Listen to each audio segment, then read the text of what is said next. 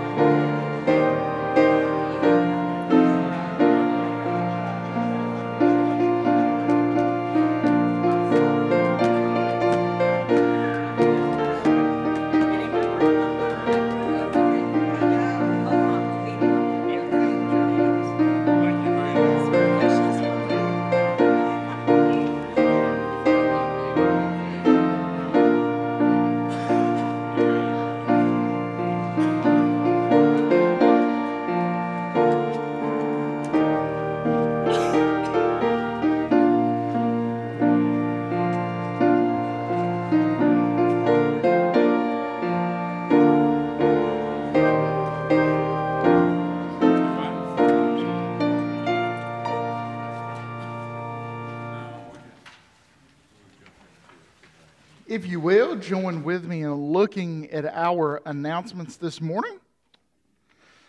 Coming up Wednesday night, it will be our last Wednesday night together before we take our summer break, and we will celebrate with a church-wide cookout and volleyball from 6 to 8. Please sign up for supper to let us know that you will be here and what sides you might be willing to contribute to our volleyball and cookout, as the church will provide hamburgers, hot dogs, buns, and drinks. So if you're coming, we ask that you bring side dishes and desserts. Please sign up so that we know who all will be here and can plan accordingly. Everyone in the church is also invited to come and celebrate Robert Floyd's 90th birthday, coming up on Saturday, June 1st in the Fellowship Hall here at Horizon. It's a drop-in party from 2 to 4. They've requested no gifts, but that your presence is gift enough. So I do hope that you will make plans to come out and celebrate with Robert and his family. Last but not least, I hope you've got it on your calendar already. Vacation Bible School will be June 10th through the 13th. If you haven't signed up to volunteer yet, I'm sure Katie can still use some volunteers you can get with her and let her know that you're interested in serving in Bible school, but I always look forward to that. And I was just kidding about that being the last one. I just remember this one. During June and July, we will be having our favorite hymns moment during our service again. That's always a popular thing during the summertime. So if you want to submit a favorite hymn to Jim, you can do that via email or by texting him. That contact information is there in the bulletin. Jim, I want to go ahead and formally request Victory in Jesus every Sunday during the month of June and July. Most of you know that story by now. If you don't, I'll tell it to you later. But keep all these things in mind as we head into the summer months. Thank you. Katie beat you to the punch. We've already had this discussion. She told me exactly which Sunday we could sing Victory in Jesus. Something to do with a delivery or something.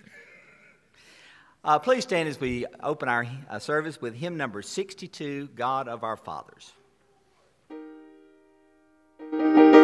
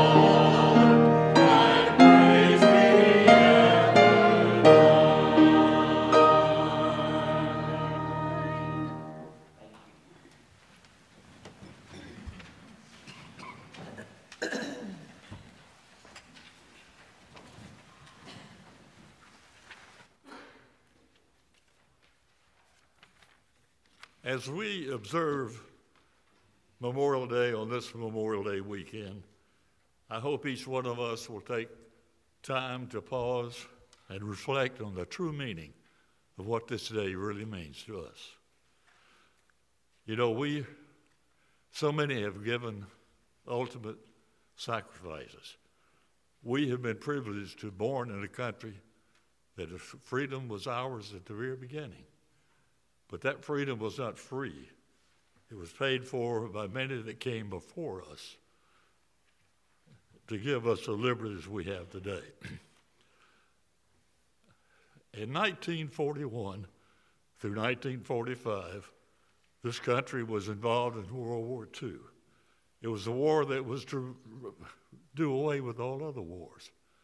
Some 430,000 people, men and women, gave the ultimate sacrifice during that war, fighting for freedom against Imperial Japan and Nazi Germany. Then in 1950 to 1953, Korean War was held. Some referred to it as a Korean conflict. It was more than that, it was a war. We lost 33,000 men during that war, and more than half of that number wounded. And in the mid-60s, late 1960s, American servicemen found once again on foreign soil fighting for freedom in the jungles of Vietnam. Over 57 men were killed during that war. So Memorial Day is our tribute to those who have given the supreme sacrifice. If you would now take your bulletin, look at the Memorial Day litany. Let's read responsively. I will read the light print, and you the dark. Let us begin our worship service with a moment of remembrance. We remember fallen soldiers and the sacrifice they made for the sake of others. Let us begin our worship service with a moment of thankfulness. We thank God for brave men and women who gave their lives so that we may worship without fear. Let us begin our time of worship with a prayer of confession. For prayer is the only thing that we can give to those who gave their eternity. God of every nation, as we remember those who gave their lives for our sake, let us be stirred to action in their memory. We confess that we have not done all that is possible to promote peace and justice in our world. We have not loved our neighbors, let alone our enemies. Forgive us for failing to live up to your commandments. Empower us to work for your kingdom in this world, and welcome us by your grace into your kingdom in the next. Amen.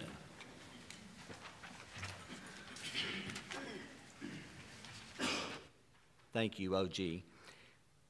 The choir anthem that we're singing today is God Bless America. If you will have your bulletin out, there is a section that the congregation joins in, and I will turn around from the choir and direct you as we begin that part. You probably don't really need your bulletin. You know the words, I'm sure, by heart, but just so you'll know where to come in.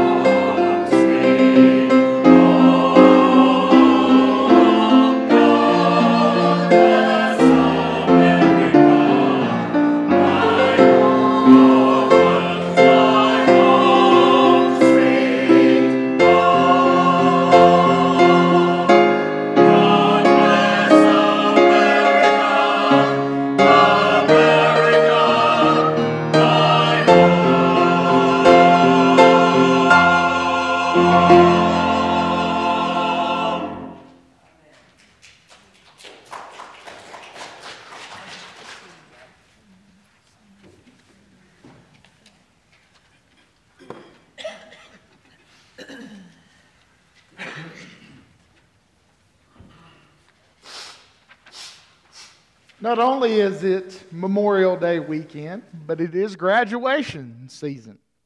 And I am happy to recognize 3 graduates within our church family for their accomplishments this morning.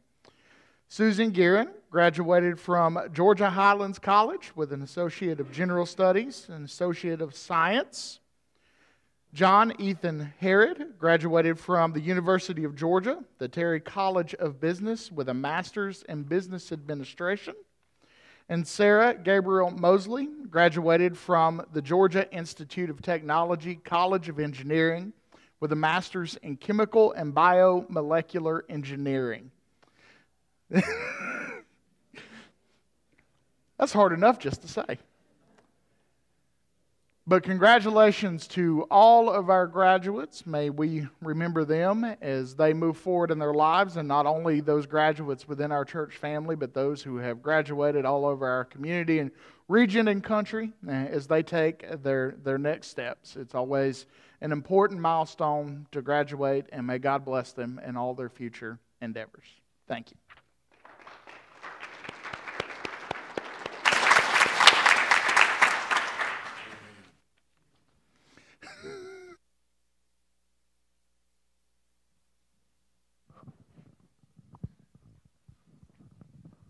All the children come forward, please.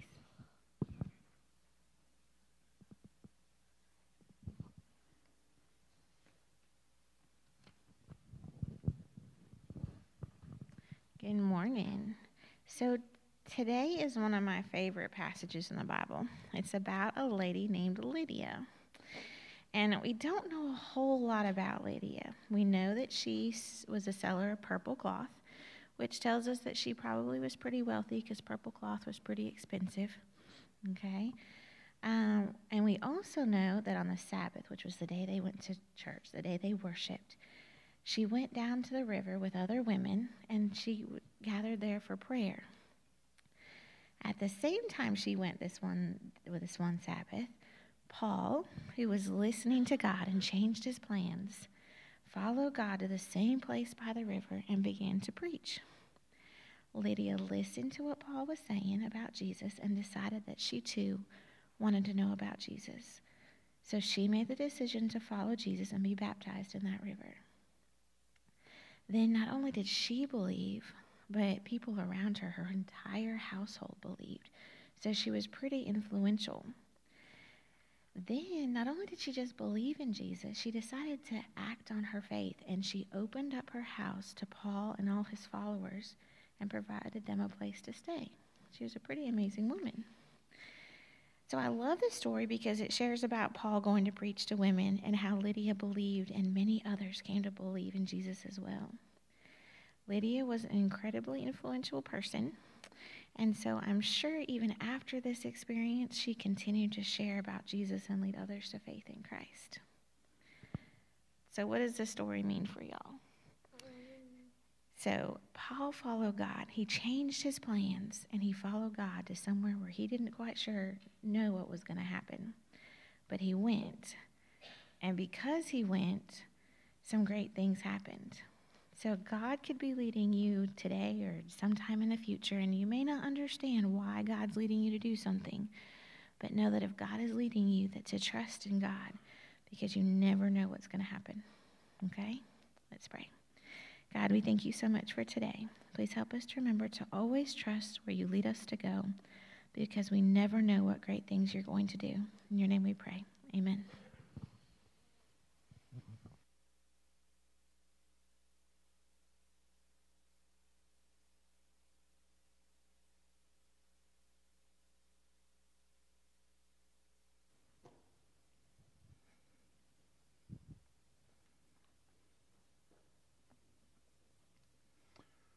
For our text this morning, we turn to the story of Lydia in the book of Acts, the 16th chapter, verses 9 through 15.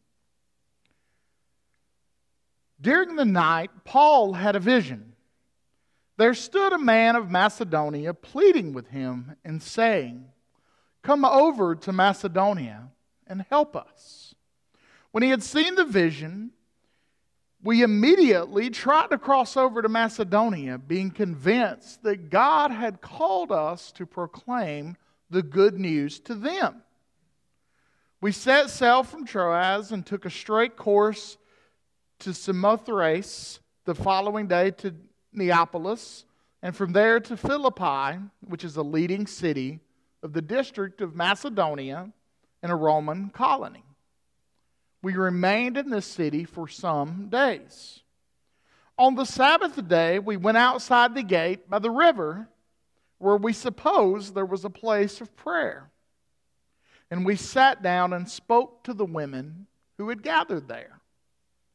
A certain woman named Lydia, a worshiper of God, was listening to us. She was from the city of Thyatira and a dealer in purple cloth.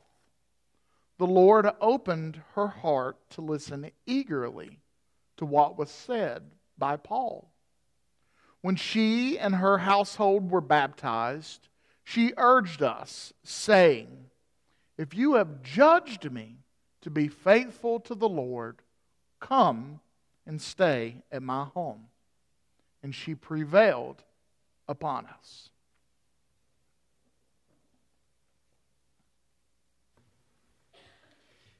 Please stand for our offertory hymn, number 584.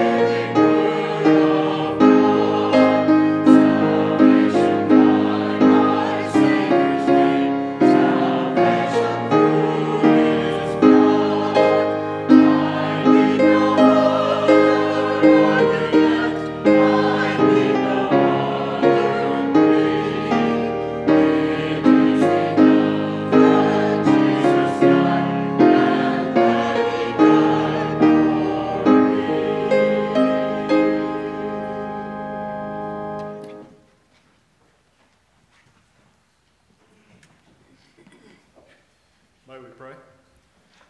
Dear Lord, as we come to you to this day, Lord, we want to thank you for just letting us come to your house and worship you, Lord. And please, Lord, we want to ask you to please be with this offering, and may it be betterment of your kingdom. Lord, please go with us each and every day, Lord, and let us walk with you. In Jesus' name, amen.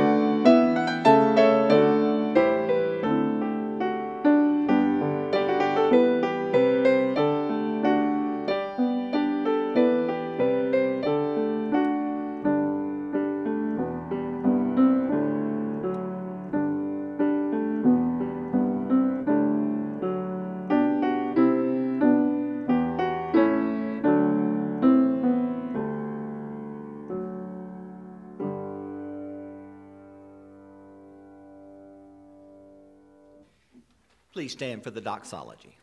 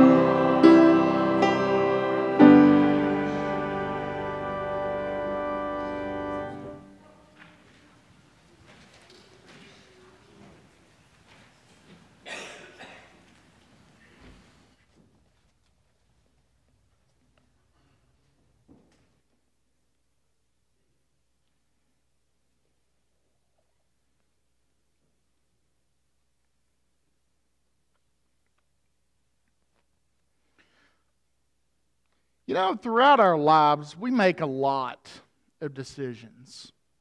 Some of those decisions are small, like what am I going to wear today, or what am I going to eat today?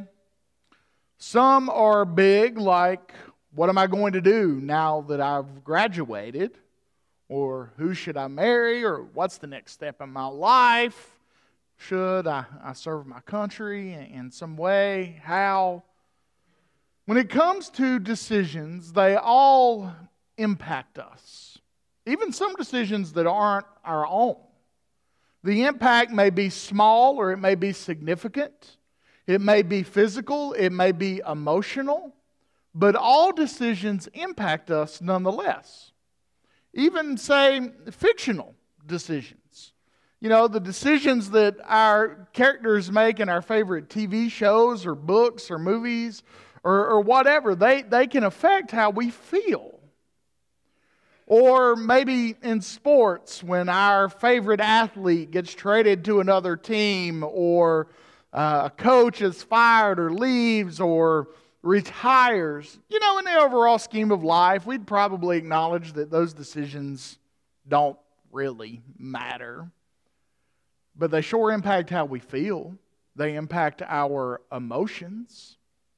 And then there's real life examples in politics and the legal realm, decisions that are made that impact our lives in very real ways. The decisions of our loved ones and their actions impact us directly. In some ways, they may call us to pull away from loved ones. In other ways, they may reconcile us with loved ones or draw us closer. But everywhere we turn, in everything we do, both inwardly and outwardly, we're surrounded by decisions. And sometimes those decisions catch us by surprise. We don't see them coming. Sometimes we even surprise ourselves with the decisions that we make. Someone once said, and I have no idea who it was, but I've read it in various places, that life really is a culmination of all the decisions that we make. And you know, if you think about it in the big picture scheme of life, it's true. Many of our decisions, even ones at the time seem minor, wind up impacting the whole course of our life, sometimes in surprising ways. Just to give you one example, when I was deciding where to go to college, I was like, I'm going to go wherever, I can get the best deal, and education's an education. But where I went to college led to where I got a summer job. Where I got a summer job led to who I met. Who I met on my summer job is who I married and who I have children with. And, my whole course of my life is the sum of those decisions. But I never would have thought when I was 18 years old deciding where I was going to go to college that A would lead to B would lead to C. Our text for the day is filled with surprising decisions. Some seemingly insignificant, some very significant, but they're all surprising in how they shape the very course of lives and even history. You know, with all the major surprises in the book of Acts, the story of Lydia's conversion seems relatively minor, all things considered. So why is it included? Why does the story of one woman's decision matter? Why give her top billing among these other far more dramatic and stunning events in the book of Acts? Well, I'm convinced the story is there to remind us that God has always worked to change the world, one surprising decision, one life at a time. As you break down the story, you quickly realize there's a lot going on here besides one woman's conversion. There's a series of events or decisions that lead to this moment.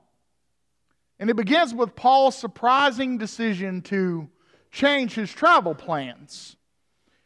He had originally planned to head to Bithynia, which would be in modern northwest Turkey, but instead he makes the decision to head to Macedonia, which is modern-day Greece. And if I'd thought about it, I would have got a map to put up on the screen, but they're in opposite directions. So he literally changes and goes the opposite way. And it's a surprising decision because Paul is not a man known for changing his mind once he's made it up. But with this change of course, Paul lands in the city of Philippi, which was a leading city in the ancient world. It's a city that was founded in, I think, 356 BCE by Philip of Macedon, who was Alexander the Great's father. You history majors probably know who all those people are. But it had been a relatively unknown village, from what I understand, until Emperor Augustus needed a place to put all of his veterans from his conquering wars. And he picked this village because it was in a pretty location. There was a lot of available land. So he designates it a retirement sanctuary city for all of these retired army officers. So the city goes then from a small little village to a city of 15,000 plus, with the influx of all these army officers and the people needed to serve them. So you get this social makeup of the city that's got about 5% ruling elite, the connected, the politicians. About 20% of those folks are the landowners, the army officers who've come there to retire. Then you've got a working class of about 50% who were there to provide skills, trades, services to the other 25%. And then there's about 25% of people who came to this area as it was growing, hoping to find work and a means of supporting their families, but didn't. So about a quarter of the population lives in poverty. That's not out of the ordinary for an ancient city. In all honesty, it's not out of the ordinary for a modern city. But what is surprising, though, is that there weren't a lot of Jewish folks in this city because of who made up this population, because of who they came from, people loyal to the Roman Empire. There weren't that many people of Jewish heritage there. There's not even a synagogue in the city, which is surprising because up until this point in Paul's ministry, every city he's visited, he started his ministry in that city in the synagogues.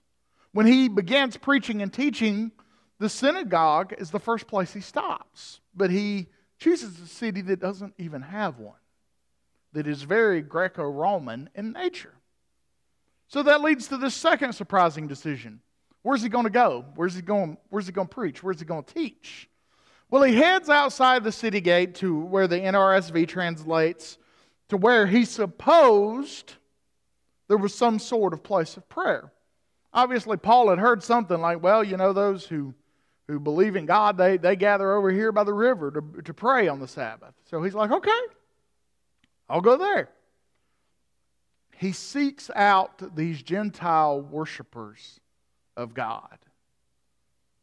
Not Jews in a synagogue, but Gentile worshipers who have somewhere along the way heard of the one true God, Yahweh, and have chosen to follow Him versus their typical pagan gods of their culture. And it's here that we meet a woman who surprises us to this very day. Lydia rises up from the text and stands before us as kind of a super spiritual Mary and a hospitable, hardworking Martha rolled all into one. She is a woman with her heart tuned to God who is still all about getting stuff done. I mean, if you look at Lydia's life, just from that little bit we have, you can see that it's a life filled with surprising decisions. She's a dealer in purple cloth, which you learned if you listen to the children's sermon, that is very expensive. It's only afforded by the most elite of the elite. One of the reasons that the color purple was the color of royalty was because it was so doggone expensive to buy. They were the only ones that could afford it. So Lydia's business is one of significance. She's offering a product that not just anybody has. So she's important. And so what we gather there is somewhere along the line, she made the decision that she may live in a man's world, a world dominated by patriarchy, but she's going to go out and get hers whether anybody else likes it or not. And she did. She chose to give it a go in a business world, in an ancient world that would not have been very open to that. And on top of that, we're told that she's the head of her household, which means she's not associated with any man at all. She owns her own property. She's in charge of her own house. She's a worshiper of God. She's already made that decision to leave behind the paganism of her culture. I mean, she's literally Miss Independent of the Bible. And then she chooses to become the first convert to Christianity in Europe. This is a woman who paves her own path. You know, and the namesake for my daughter, and I wonder why she's the way she is. You know, we're all familiar with some of Paul's other writings and his attitude toward women and other places in Scripture, but I imagine he knew better than to tell this one to be silent.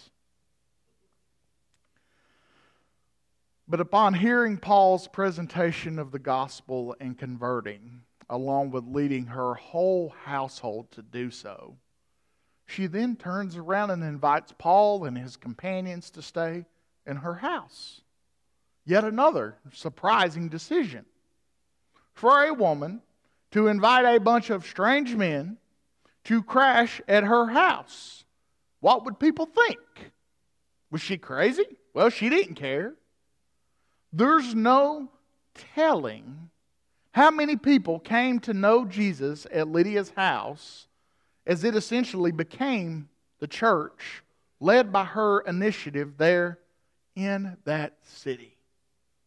It was there that the Christian movement, which would overtake all of Europe in coming generations, began, with a woman who blazed her own trail. But none of those surprising decisions, Paul's or Lydia's, would have been possible without an acute awareness of the presence of God. In the biblical narrative, a sense of awareness of God's movement and action is not an exception. It's a norm. In countless story after story after story, Old Testament, New Testament, we meet people who are at least somewhat in tune with what God is doing and what God is up to. They're somewhat attuned to the leading of the Holy Spirit. So this meeting of the successful independent businesswoman and the zealous missionary would not have happened without some human awareness of what God was up to. Paul and Lydia and the Holy Spirit are working together to make this meeting happen. If Paul hadn't veered off his chosen path, if Lydia had not made the surprising decision to make her own decisions, then this doesn't happen. Surprising decisions have surprising results. Paul does his part, Lydia does hers, and God uses these decisions to give those surprising results that otherwise would have been impossible. You know, these events in Acts go down well before the idea of any kind of formal church structure is developed. And there's people left and right making the surprising decision to follow Christ, taking them far from their established cultural norms and their comfort zones, their traditional religion of their family for generations. Something special starts happening here in Macedonia. The gospel crosses a threshold. It takes off. The spark is lit. And the gospel gains some serious momentum in this moment. Largely because of a couple of decisions. As we think then about how this text challenges us, let us think about how remarkable really Paul and Lydia's decisions are. Their decisiveness is uncanny. Unlike so many of us in the 21st century, as they both sensed God leading them to do something, they did it. Sure, it was surprising to those around them, probably even controversial, probably surprised to even themselves. I imagine there were times Lydia was probably like, I can't believe I'm doing this. I don't even know these people. But they didn't stop and overthink it. They just did. Without hesitation, without red tape, without bureaucracy. Now, they probably weren't Baptists because there's no committee involved here. But they turned a house into a base camp for the Christianization of Europe. Surprising decisions resulting in surprising, creative, life-giving ministry. Ministry which broke the rules, but changed the world. So what about us? If we feel led to do something, do we do it? Or do we stop and think of the 1.5 million reasons why we can't? Do we avoid surprising decisions, ministries, and actions because they're too far outside the box, just a little too far outside our comfort zone? All too often, myself included, we're content to ask the question, what if, rather than just finding out. And such a mentality, I'm absolutely convinced, limits our ability to discern and be aware of where God is leading. In the early 90s, there was a Gallup poll asking whether or not believers had ever experienced a sense of direction, awareness, or vision from God.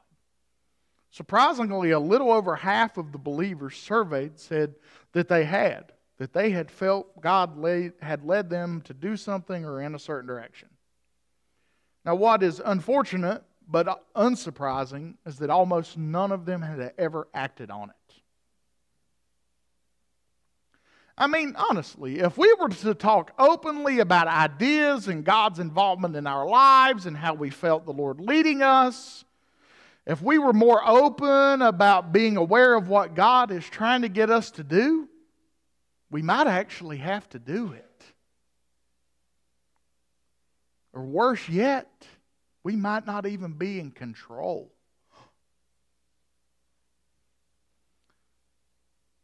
But on the flip side, if we're more open to God's direction in our lives, we just might find ourselves more open to receive the direction that will change our lives, our community, our world, and lead us to make our own surprising decisions for the kingdom of God.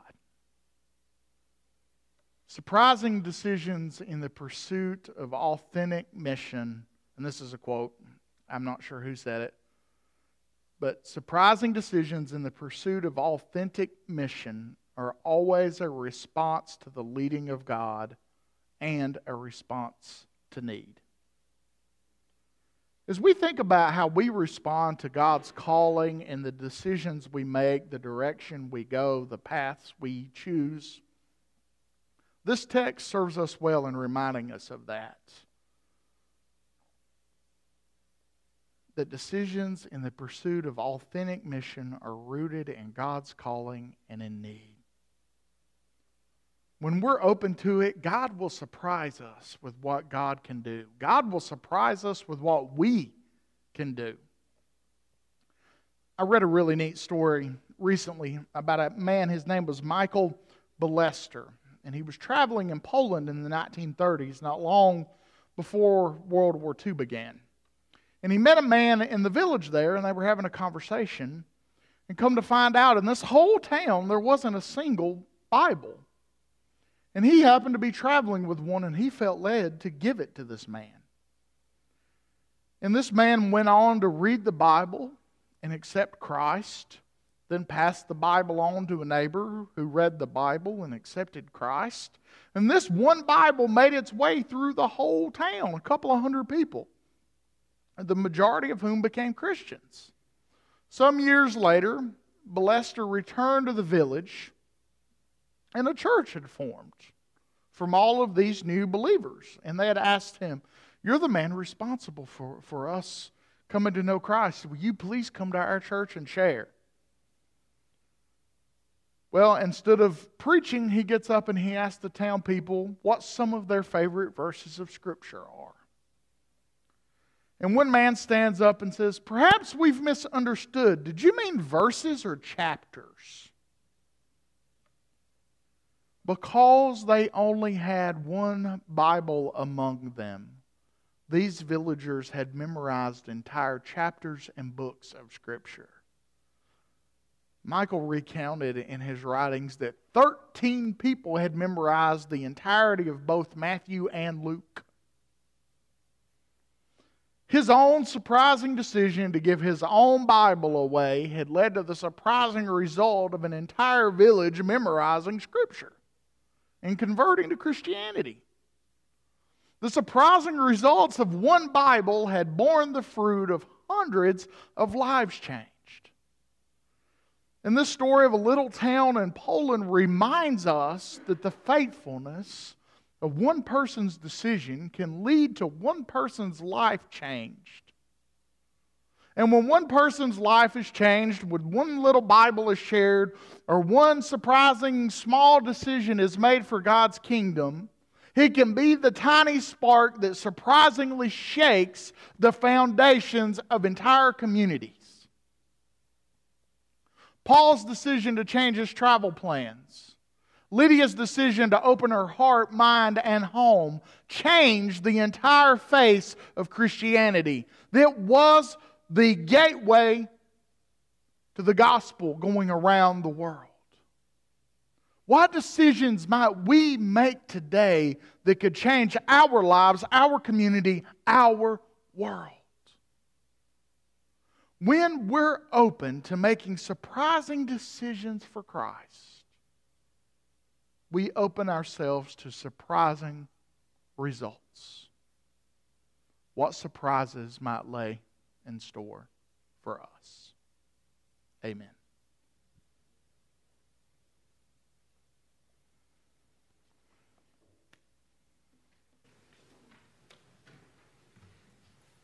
Please stand for our hymn of invitation, number 407. Oh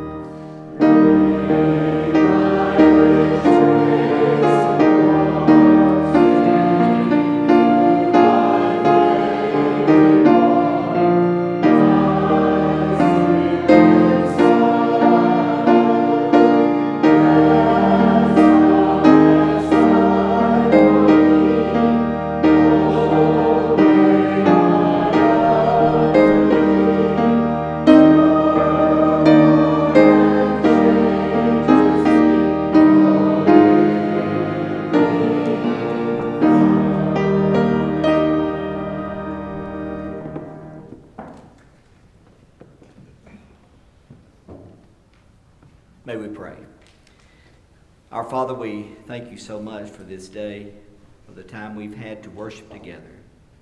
We ask that you would go with us now, lead us, guide us, and direct us.